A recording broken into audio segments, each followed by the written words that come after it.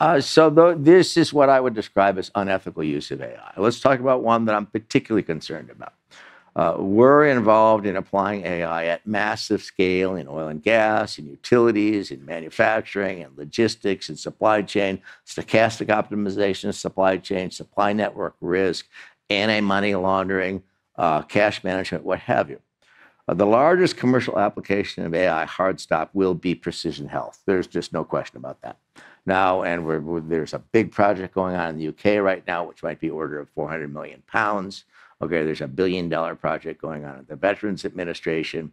And an example of precision medicine would be, it is within the state of the art. We can today, say, aggregate the genome sequences, okay, and the healthcare records of the population of the UK or the United States or France or whatever it might be into a unified federated image. And then we can build machine learning models that will predict with very high levels of precision and recall who's going to be diagnosed with what disease in the next 5 years. Okay, now this is not early disease detection. This is disease prediction.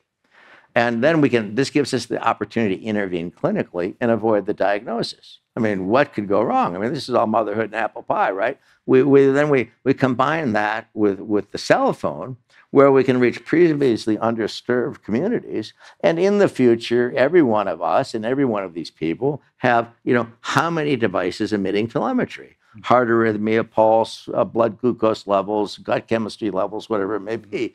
We have these devices today, and we'll have more of them in the future. We're both wearing something that does something like that.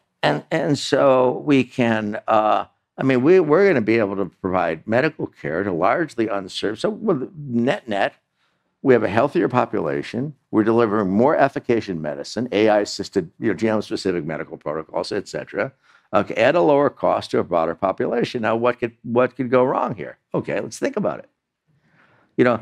Who cares about pre-existing conditions when we know what you're going to be diagnosed with again in the next 5 years? Okay, and the idea that won't be used to set rates, okay, get over it, because it will. Even worse, these systems.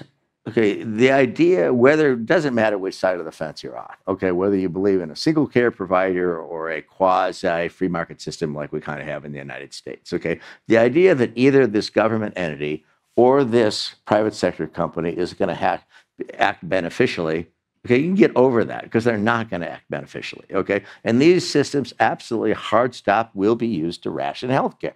They will be used in the United States, they'll be used in the UK. They'll be used in the Veterans Administration. And I don't know if you find that disturbing, but I do. Now, we ration healthcare today in perhaps, pretty horrible way. Yeah, maybe ways, equally as horrible. But I think this strikes me as clearly an unethical use of AI.